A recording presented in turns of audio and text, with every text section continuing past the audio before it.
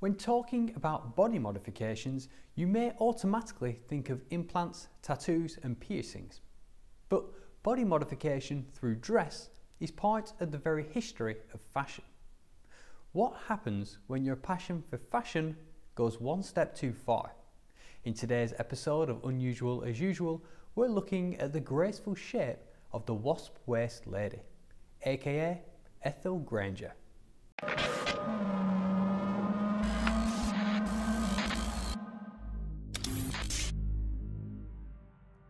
Ethel Wilson was born in 1905 in Cambridgeshire, England.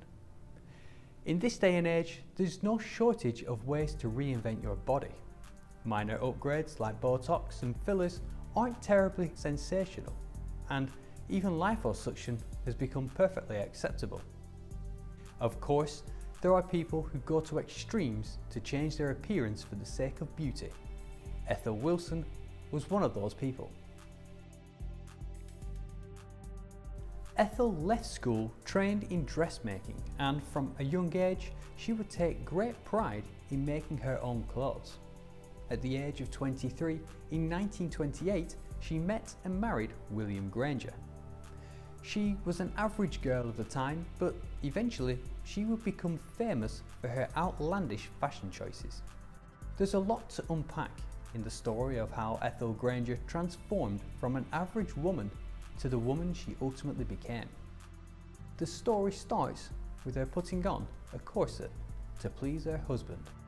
You see, her husband, William, loved small-waisted women and expressed his appreciation for corsets and his wish to feel one around the waist of his wife.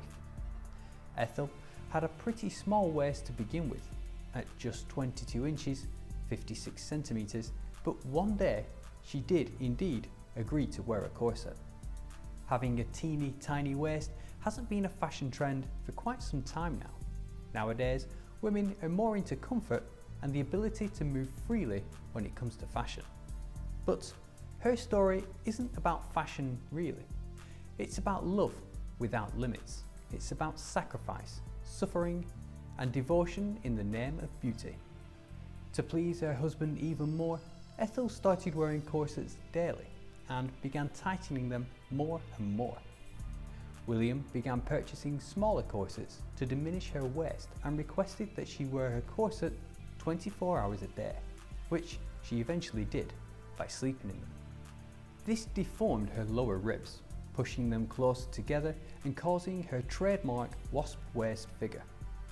Over an extended period of time, tight lacing, as it's often called, causes the size of the wearer's waist to shrink as the internal structure of the lower ribs begin to warp.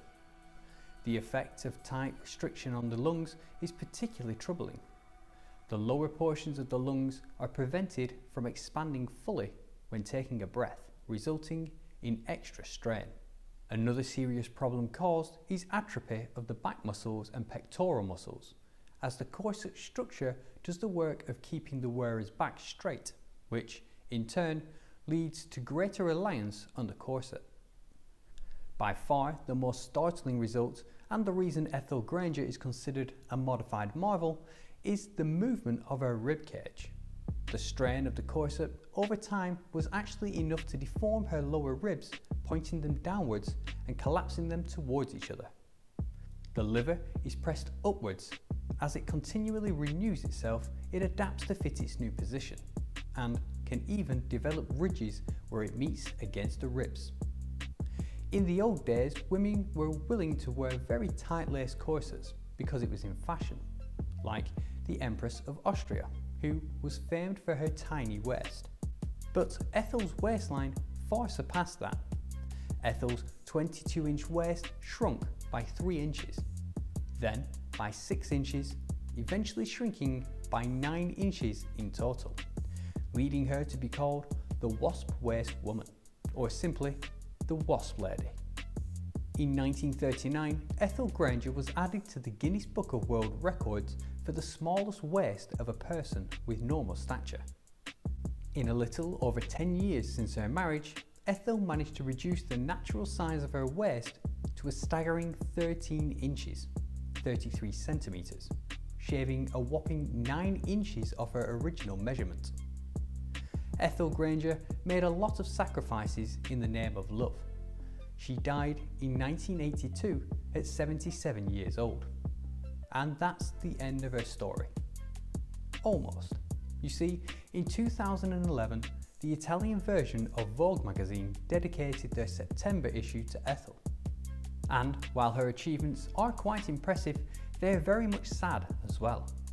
The true beauty of a person is not about the way they look, the shape of their body, or the type of clothes they wear. It's the inner beauty of a person that is more important. Ethel's story is one which demonstrates, through the aid of corseting, an example of how fashion can physically change a person through extreme body manipulation.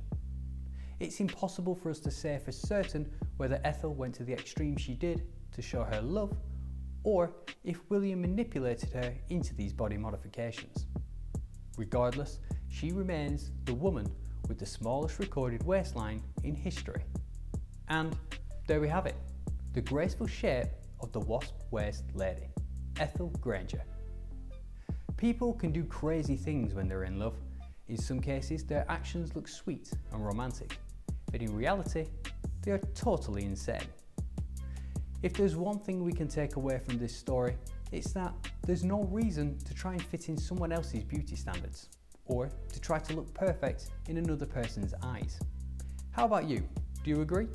Let me know in the comment section below, and of course, don't forget to like and subscribe. That's all we've got time for today, but I'll see you all next week, and as always, stay unusual as usual. If you've enjoyed this video, you might like this one too. If you want to see more modified marvels, you can check out the full playlist by clicking here. Don't forget to ring that bell to make sure you don't miss out on next week's video, and if you have any ideas on what the next episode should be about, make sure you add it to the comment section below.